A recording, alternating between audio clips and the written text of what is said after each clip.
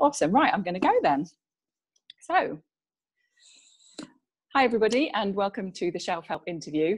Today I'm really happy to be joined by Dr Tara Swart, who is the author of The Source, which is our book of the month, or book of the moment now for October and November. This is Tara's first book, and she's currently bang in the middle of a big book tour in the States, so very happy that she's been able to join us. Just give you a little bit of information about Tara. So Dr. Tara Swart is a neuroscientist, leadership coach, award-winning author, and a medical doctor. She works with leaders all over the world to help them achieve mental resilience and peak brain performance, improving their ability to manage stress, regulate emotions, and retain information. This is her first book, The Source, and all that wisdom has been distilled into here, pretty much. So hi, Tara. Thank you so much for joining us. Where in the world are you today, and what are you doing? Hi, Toni. I am zooming in to you straight from New York, where it's launch week of my book in the US. So obviously it came out in the UK on Valentine's Day. And it's, it was a UK bestseller the week that it came out. And I've got these 35 translations coming out. But I feel like tomorrow is really the culmination of my life's work. So it's very exciting to be speaking with you today. Yeah. And are you using some of your own tricks to stay calm right now? Or are you just enjoying it all and soaking it all in? I was just listening to your introduction and you saying I help people to remain resilient. And I thought, I'm really battling that now. So, it's wonderful to be out there. It's wonderful to be getting all the comments from people, but it is a little bit overwhelming. And that's when you really realize that your resilience is tested in many ways, whether it's that your head doesn't get turned by too many comments, whether it's that you're really fully present for people when I do all the pop-up events and things like that. So it's really interesting. And I know we're going to speak about brain agility, and I'm definitely thinking through all 6 of those every single day and just making sure I'm grounded in all of those aspects. Sure. I mean, I love to ask people because I get to meet so many incredible people through this job, everyone's life is so different. So one of my favorite questions to start with is, what does a typical day in your life look like?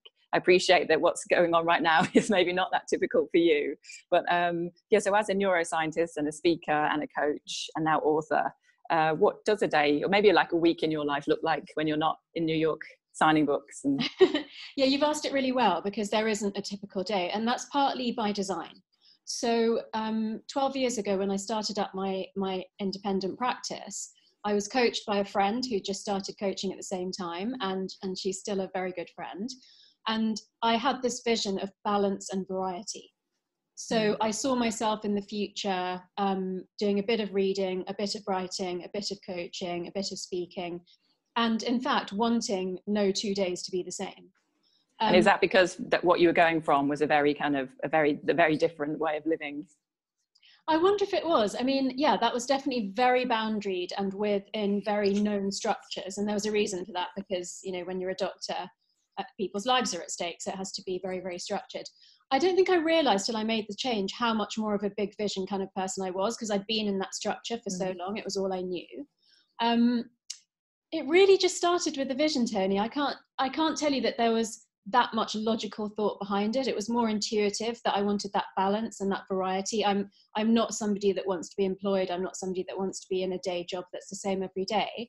However, I would say that the main thing that's different now from 5 or 10 years ago is the level of control that I feel that I have over what I choose to do and not do. And so I think all the hard work, which sometimes from the outside it looks like things are so effortless for people, but there've definitely been massive ups and downs. And what I would say now is, of course, there can be a month where I don't earn anything, or there can be things that change around me that could change, what I have to do in work. But I do feel like I'm doing sufficiently different things that I could go more in the direction of being an author, or I could go back to being more of a coach. So that's quite a nice position to be in. Yeah, what a lovely position to be in. It kind of feels like you're doing lots of different things, and then whatever you're, I suppose, feeling more drawn towards, now you've got the luxury of being able to do that. But like you say, overnight success, it was a long time in the making, right? Yeah, you put that really well. I always think of it, when like a pop star suddenly gets it to #1 and everyone's like, she's an overnight sensation. Yeah. Just know that that's not how it was at all. That's not how it works. What about, let's talk a bit about the book then, The Source. And why did you decide to write this? Because you're obviously a really busy lady. You're busy, and you've got a successful coaching business and a speaking business, and seeing your TED Talks. We shared that with the group, and everyone loves that. And so why did you decide to write this into a book? And who do you want to be reading it? And what would you like to be the biggest takeaway, do you think?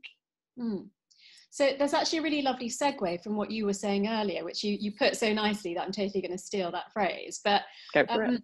In the brain, when you reach a goal, or you bring in a new desired behavior, there's a tipping point where the neurons have made a sufficient pathway that that's now your new natural behavior. And until you reach that critical mass, it's really, really hard work knitting those neurons together to make this new pathway. And then it feels like suddenly everything falls into place. It's a bit like if you try to learn a new language. It feels really, really difficult. And then at some point it just flows more easily. And actually, I don't know why this is. Maybe it's because I love books. But I remember the moment that I really learned to read. And it went from clunky, I could pick out the words, I could kind of string them together, to one day it just flowing. And me realizing there are a million worlds out there in the books that you can read that can just like take you away from the, day-to-day nitty-gritty kind of thing. So I definitely have a love of books, although I don't actually have a love of writing. But I felt like I had a message that I really wanted everybody to know. Like, the more I understand about neuroplasticity and brain agility, the more I think everyone needs to know this. And, you've mentioned my coaching practice, but I can only coach a small number of people at any one time, just because of the number of hours in the day kind of thing. So writing a book felt like the next step in just getting that message out to way more people than I could ever speak to or meet. Yeah, I mean, I feel totally the same with self-help. This is why self-help started, really, because as I was reading it, quite late in life, coming to it and thinking, why doesn't everyone know this? Why aren't we taught this? So yeah, being able to share that message with as many people as possible is brilliant, isn't it? Yeah. And what would you hope the biggest takeaway for people? Like a top line. I know we're going to delve into more of the detail of the book soon, but like a top line takeaway. Well, there's a top line that comes from a lot of self-help books, which I'm sure you've covered, which is the way that you think determines your life. And I've always been fascinated by that. I've always been fascinated by the laws of attraction and vision boards, but I've always felt that should be explained by cognitive science, because if it's about thinking, surely it should be explained by psychology and neuroscience, not by, either blind faith or what's happened in the past, which is that it's explained by quantum science. That didn't make sense to me. So I think, again, one of the reasons I wrote the book, and therefore the main takeaway that I want people to get, is that the latest developments in cognitive science, because of our ability to scan the brain, shows us that it really is true that the way you think determines your life. And therefore, I wanted to give people tools to re-examine the way that they think, to empower them to create the life that they really want. Yeah, it's so amazing, because the book we did previously, 2 books ago, was Feel the Fear and Do It Anyway, which is obviously a self-help classic from the 80s.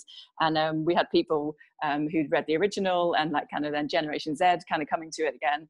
And now I think about the themes in it, obviously brain scanning not around then, but the themes in it are so applicable to what you're talking about in the book. So it's kind of proving all these self-help gurus right, almost, isn't it? Totally. And I think, they've been written off as pseudoscience, and they've been criticized in the past, and I, being both a scientist and a sort of, a person who's on that spiritual journey, I can understand why they've been written off, but I also want to get what they have to offer. And so I really felt that I sort of had the book, both sides of that, and could bring it together, and that felt really important. And I've had people from that whole range, people who aren't in sort of scientists at all, saying, but knowing that it was backed by science compelled me to actually do the exercises and make the vision board, whatever it was. And people, my science colleagues, friends, saying, well, you're the one that's going to be like a really famous author now, because you've made it something that's for everyone.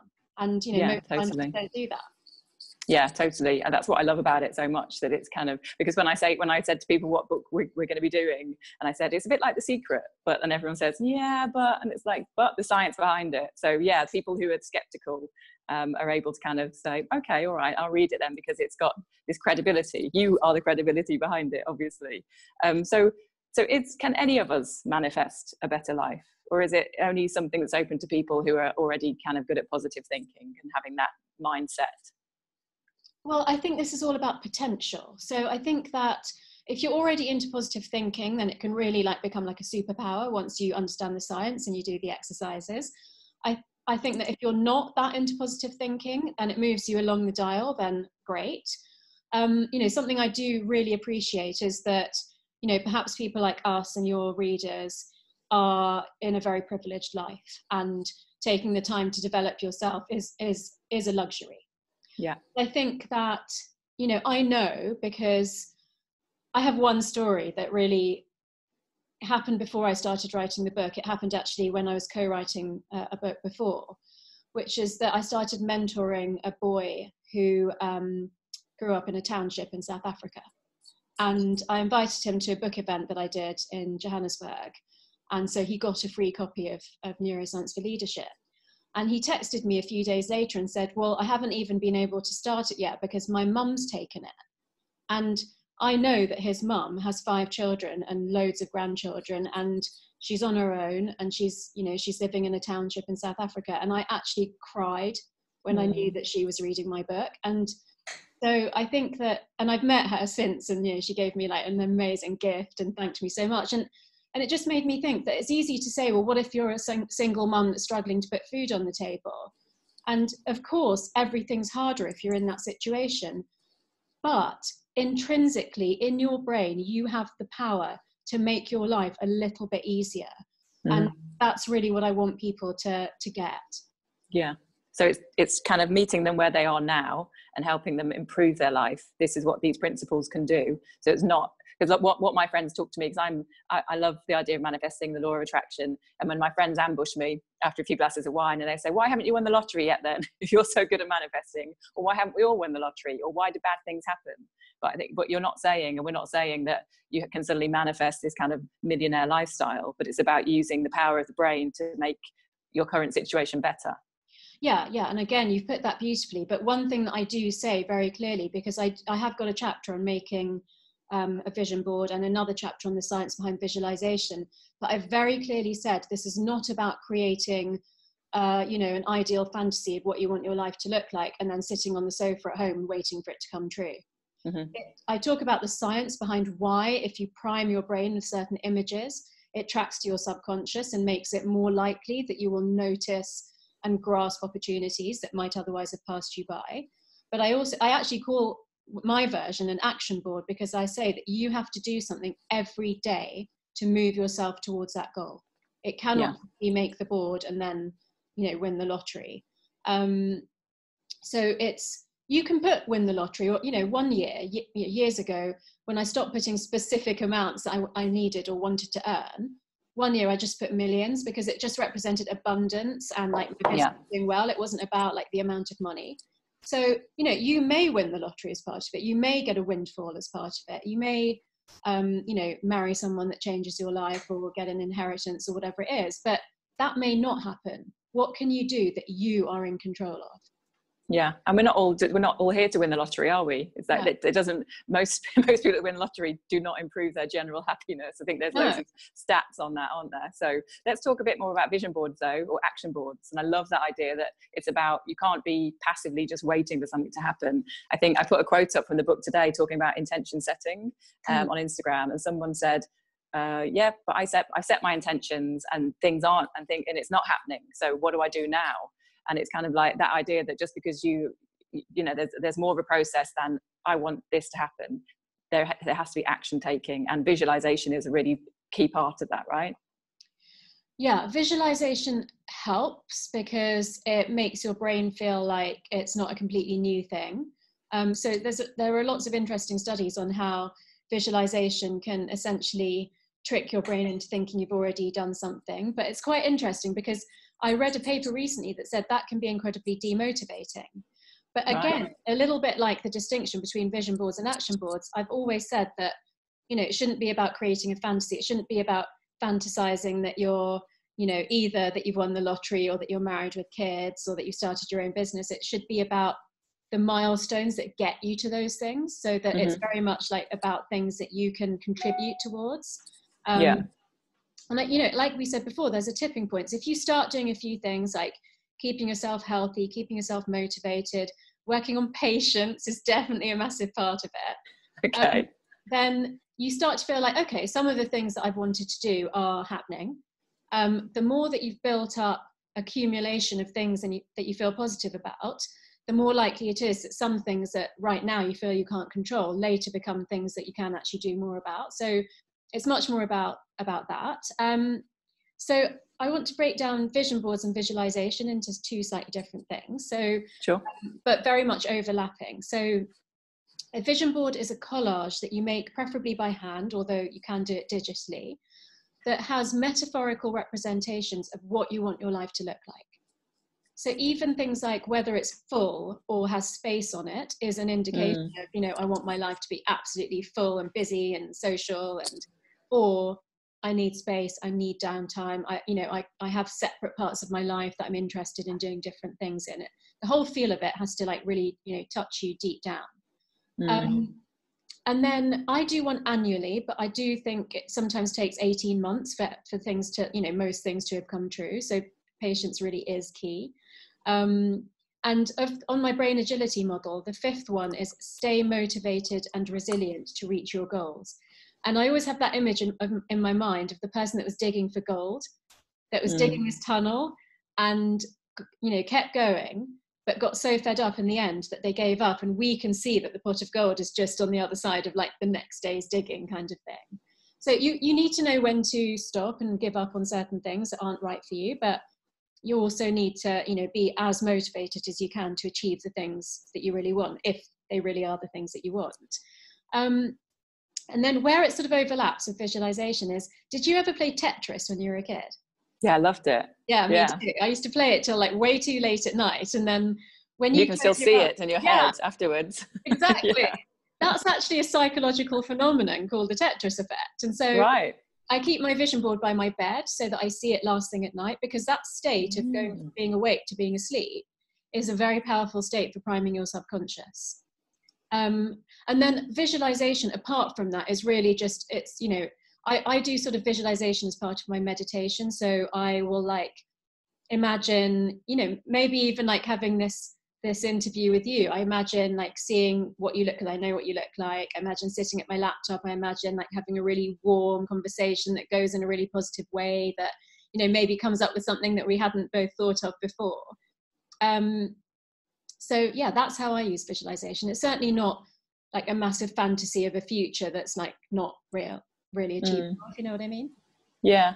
And I think also it's the idea of it's about the journey as well, right? So I suppose hopefully, like you talked about, it's about the stepping stones to get to this place, this overarching vision in the future, and enjoying those as well, and kind of being happy with what you have and looking at the good stuff of what around you now, and that will kind of help more good stuff come in, right? That's so true, but I think it's so hard. And that, you know, when things don't go your way, that just feels to me too difficult to do. And that's why I write about journaling, gratitude lists of your accomplishments, you know, keep a list of compliments that people have sent you. And, you know, Shelf Help have given me so many to add to my list. It's been really lovely. Because I find, and, you know, I've written about the science behind this, that once you're on a negative spiral of thinking, or once things are happening outside of your control around you that aren't what you wanted, it's quite, you know, that's where mastering your emotions comes in, and it's difficult to get yourself back on an even keel. So it's more about maximizing it when things are good, when you're feeling positive, when things are going your way, of really doing all of that intention setting, that mindfulness, and, you know, taking that as the time to do your vision board. And And then you have the kind of tools that when things aren't going, because I think, like you say in the book, and we all know, like, shit happens, life is, stuff happens, wherever the vision board's going. So being able to deal with that. So yeah, resilience and mastering your emotions, key parts of that. So you talk about in the book the brain agility model. And I think mastering your emotions is one of those, isn't it? And resilience, actually, staying resilient. Yeah. So should we talk a bit more about a few of the concepts in that? Yeah, sure. Because I think you and I have been actually, you know, it's interesting how it's different when you talk to different people. I think we've been really grounded and really realistic. And we've kind of said, you know, this isn't promising you the world. It's using your potential to move yourself further. But I do want to qualify that by saying I've been doing vision boards for over 10 years. And sometimes it takes more than years. But everything that I have put on my vision boards and worked towards has come true. Amazing. Thank you. And funnily enough, there was something that became more relevant to wanting it in my life recently, but it was on my vision board for 2016 that I'd made at the end of 2015. And that's the one that was the turning point in my life. So I keep it next to my bed, even though I now have mine on my phone for this year. Yeah. And I'd sort of been, I would use the word whinging about it for quite a while at home. And I got into bed one night and I suddenly said to my husband, well, it's on my vision board, so I know it's going to happen, so I don't need to worry about it anymore. And literally within a couple of weeks, it happened. Wow, amazing. Yeah, so I really, really believe in it. And I don't want to give false promises, but I promise that if you put your heart and soul into it and do it properly, it's amazing the effect that it has. And since the book came out in the UK in February, I have had messages from strangers showing me photos of places they've traveled to that were on their vision boards, saying they got engaged, they got married, they got pregnant. I mean, it's mind-blowing. It's so brilliant, isn't it? I think you say, yeah, carry on. No, go on. No, I love the bit at the end of the book when you talk about the Holy Trinity, is it of mind, body, spirit, and all those things working together. And it can create all these amazing things. So yeah, I mean, let's talk a little bit about trusting our gut, maybe, and that whole kind of like, because you talk about the science behind it, but then there is an element of spirit, isn't there? There is an element of something else is helping guide us and helping us achieve things. I think at the very minimum, what I would say is that you can't go against something that's like not meant to be. So, you know, saying I want to win the lottery, well, that just by saying that is so only about material goods. So if you think more about abundance in terms of what's good for your mind, body and spirit, then you're moving in the right direction. And that tends to work better than just fixing on one thing, because unless you sit down and say, okay, what would it actually mean about me as a person in my life if I won the lottery? Usually if you break it down like that, you find that if you work really hard or you set up your own business, you can achieve the same thing. So that's giving away your control. What you want to do is bring it back to what, you know, you can make happen and what you would do with that. So let's talk about everything in brain agility, because they actually, like, they have to be all together, and at different times different ones can be important for you, and you've already mentioned a few of them. So they are mastering your emotions, knowing yourself, which is understanding your brain body connection, and I'll take it further given what you've said about brain, body and spirit. Trusting your gut, which is intuition, and there's so much science now that shows how our guts and our brains are connected. Making good decisions, so logic is in there, but I've purposely not made it the most important one because we overemphasize it so much in the modern world. Then staying motivated and resilient to reach your goals. And the sixth one is really bringing all of those together to create the real world outcomes that you desire. So it's essentially, it's emotions, physicality, intuition, logic, motivation, and creativity. And creativity doesn't mean being good at art or music. It doesn't mean being in the film industry. It means using your brain to create the life that you really want. And allowing yourself to get into that space, and not just kind of, like you say, not just running everything by logic sometimes. Yeah, exactly. And I mean, so there's a couple of analogies that I like to use. One is that if you have to go on a car journey, would you rather be the driver and set the destination and choose the route that you travel, or are you happy to be in the passenger seat? That's the equivalent of saying life happens to me, I can't really control what happens to me. And moving from the passenger seat to the driver's seat is a huge part of what understanding how your brain works gives you. Yeah. The second one that's to do with brain agility is if I asked you to build a brick wall, like a low brick wall, just to like cover the front of your garden at home. If you try to do that by yourself, just work out how long it would take you and how much effort it would take. If you recruited 4 or 5 friends to help you, how much less effort it would take and how much less time it would take. So it's, if you use all of those capabilities in your brain, you just get a much better output. But we tend to default to the ones that we've been doing for a long time, that we're comfortable with, that we know, that we find easy. So it's really about just growing and growing that brain power. Yeah, and also the confidence, I suppose, isn't it, to kind of not just keep doing what you've always done. And because sometimes often we keep doing what we've always done, even though it's not working, right? Just because it's more comfortable. And we're kind of designed to resist change and resist new things. Totally. I mean, when I first started journaling, like for real, like every day for a year, the first year, it was when I read back over 6 months ago, that it just hit me in the face that I am thinking and doing the same things and expecting something different to happen around me, and that's not going to happen. Yeah. You know, when you see it in your own handwriting and you see yourself justifying the same, you know, thought pattern, it's quite revealing. Yeah, you can't argue with that, right? No. One question actually that we got sent from one of our members was actually, it's a kind of about knowing yourself, but what happens when you know that you're not in alignment with and you're maybe a bit off kilter because you're not in a good space mentally, or because, like you said, sometimes things happen out of your control. So even though you know that you should be doing certain things or thinking a certain way, if you know you're a bit out of alignment, do you have any kind of like tips or ideas on kind of how to quickly get back into optimal manifesting mode? Yeah, I mean, I've really been there. I've been in the ditch at the bottom of feeling like that. So I have a very clear answer to that, which I've learned over 12 years, which is, at that time, there's no such thing as should. Just be kind to yourself. Just go back to the very, very basic minimum, which is sleep, eat, drink or not drink certain things, exercise and mindfulness. Yeah, so it's the simple, like you say, back to basics, back to self-care, taking good care of yourself. Yeah, those are the physical foundations of pushing your brain back into a better mode. And that's not the time to say I should be learning a new language, or I should be going for a promotion, or I should be starting to date. That's not the time to do it. At that time, go back to basics, be kind to yourself. It will come back. Because it's so hard, isn't it, to be creative and to think in these kind of expansive terms when you're super stressed or when you're very tired, because your brain is working in a different way, right? It's kind of just working in survival mode rather than giving you the luxury and the space to be able to daydream.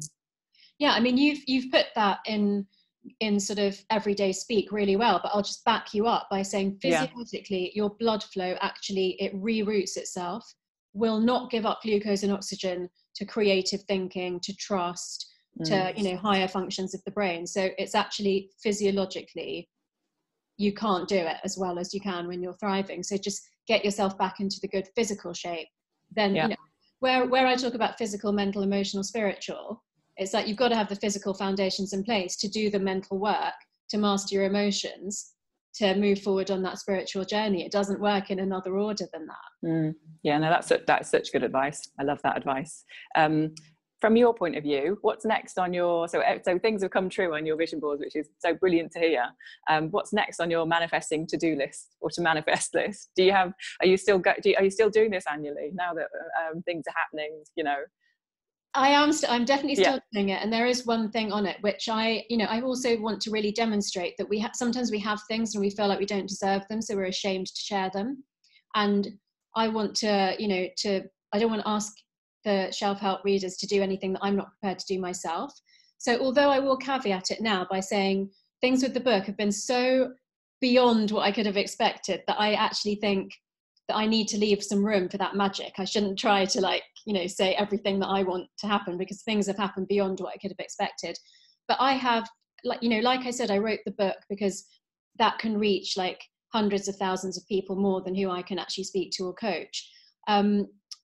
basically I feel like a documentary about the book would be the thing that would take it to millions of people rather than hundreds of thousands. So on my vision board, the metaphorical representation of that is Netflix. Amazing. Yes. Well, if you need any volunteers, come to Shelf Help, because I'm sure we'll have lots of willing, hopefully by the end, we'll have lots of great stories to share with you, right? Yes, please. Oh my goodness. Gather your stories. Get ready. By the end of November, we'll have an army for you. I think that's such a nice positive note to finish on. I love it. So Netflix, we're all gonna vision that for you. Thank you.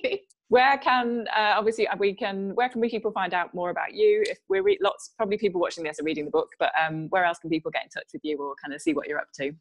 Yeah, well, I've got a new website which I'm really excited about because it's merging my more serious consulting background with my more spiritual side, and I've never felt brave enough to do that before. So please check out taraswart.com. I'm also really active on Instagram at Dr Tara Swart, so Dr Tara Swart, Twitter Tara Swart. Those are the main things, and that's where I put out all the podcasts that I'm doing. So that's the best place to really keep up with where I am, which looks insane. I don't encourage anyone to travel as much as I do, but to listen to the podcast would be great. Yeah, I remember when we first announced this as Book of the Month, and you said, I feel so far away right now because you're doing so much traveling and so much going on, but it's such a great time for you, and I'm really happy for you. And we love the book. I love the book, and it's been life-changing for me and for so many of our readers I know. So thank you for sharing it. Thank you. Thanks for sharing thanks for having the time for us today. Really cool to talk to you. Actually, I've been away for a couple of weeks now, and we'll still be away for a couple of weeks from home. So actually hearing your English accent has just been so grounding. It's been beautiful. Thank you. Oh, good to know. Good to know. Well, enjoy the rest of your time and good luck tomorrow. We'll be watching. Thank you. Thanks so much. Take care. Bye-bye. Bye.